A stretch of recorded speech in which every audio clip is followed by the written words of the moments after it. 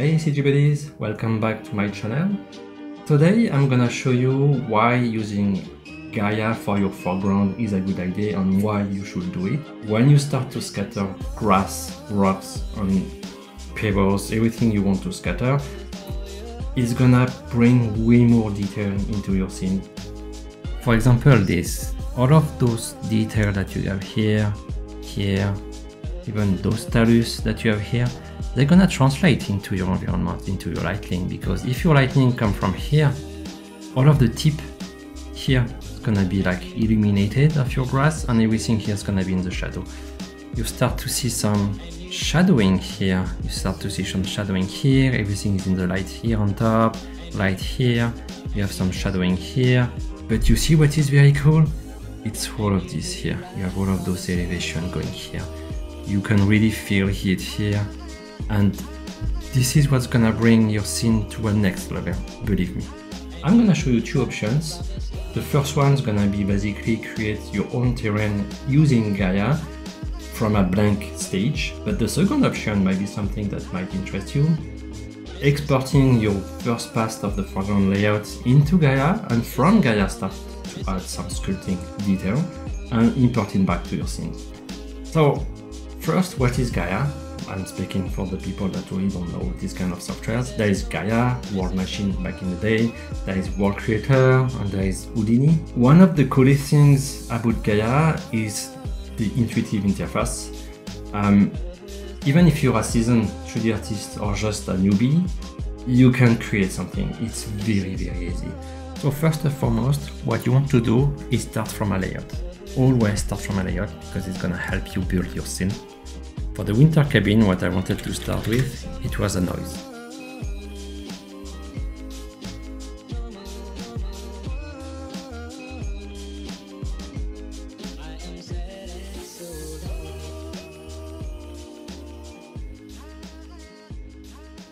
The one that's gonna interest me in that case is gonna be the clamp, because remember, I want something a little bit more flat than what it is right now. So I'm gonna add what we called a rugged. What it does is gonna add some cracks. Some modifier, you have to apply them to see the changes.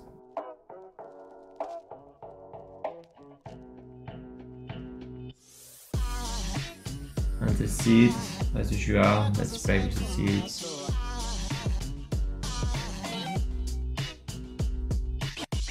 Next one I'm gonna add, it's called the reset, which is basically some sort of erosion.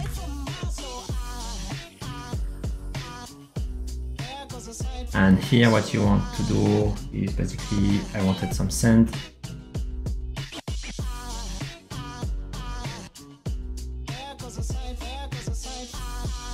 And now what you can do is add an erosion. Now that we have some sort of basic terrain, almost, you want to go to 1K. And you see I'm already having way more detail now.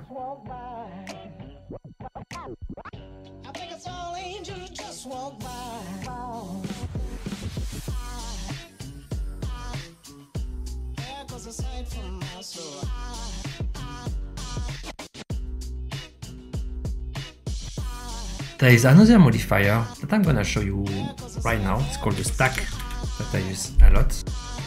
This is something very cool if you want to have more rock formation. But let's remove this one for now. I'm not gonna need it.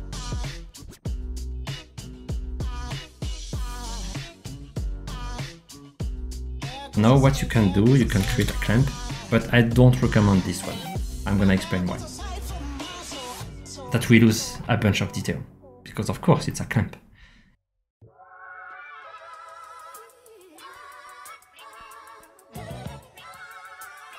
Instead, I'm keeping it like this, and I'm gonna export this one. On this one, I'm gonna scale it down, ZY, into your 3D app, whatever it's Blender, Maya, Max, whatever you're using.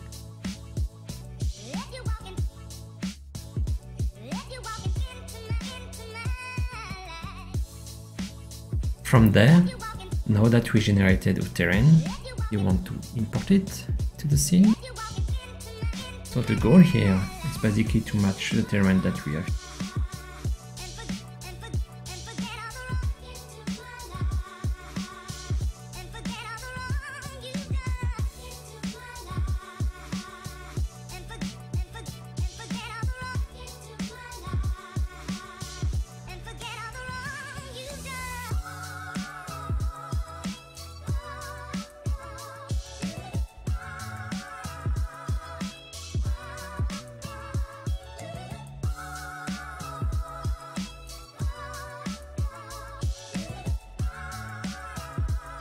So this is option 2. This one is actually very cool because Gaea did something amazing. It's basically bring your OBJ into Gaea, and then from Gaea, when you're happy with the OBJ that you just imported, just start to sculpt, just start to add like erosion, start to add everything you need to. So this is something that can be very cool. So now that we exported our terrain, OBJ to 8 field.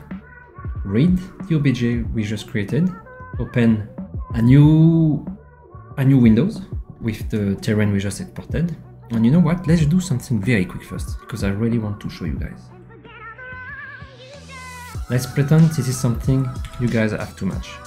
Okay. So this is the terrain we just created from the layout. It's works exactly like every app you can move. R is scale. I think E is rotation, and W is moving.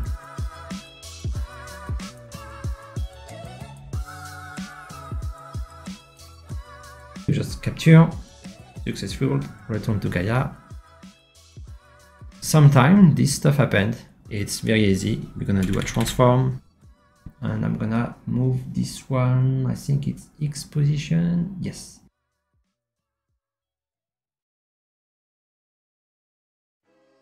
That's good. So we have created a terrain generated from the layout.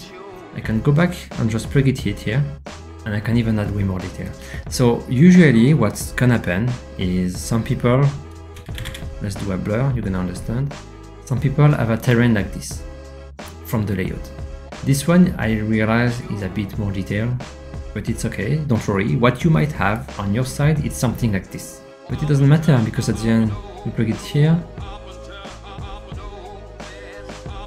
Now you have a ground that completely match your layout. And to prove that to you, I'm just gonna export it.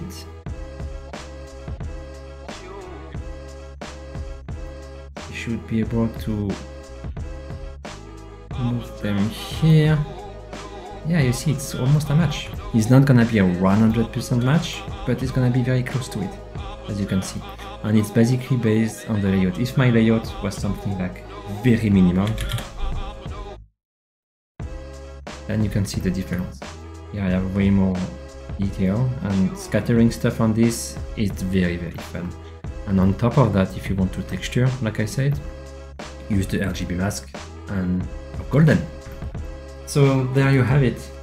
You just got a brief overview of ground sculpting and how I do it in like 90% of my cases. Either you're a game developer, content creator, or digital artist, I feel Gaea is a must-have.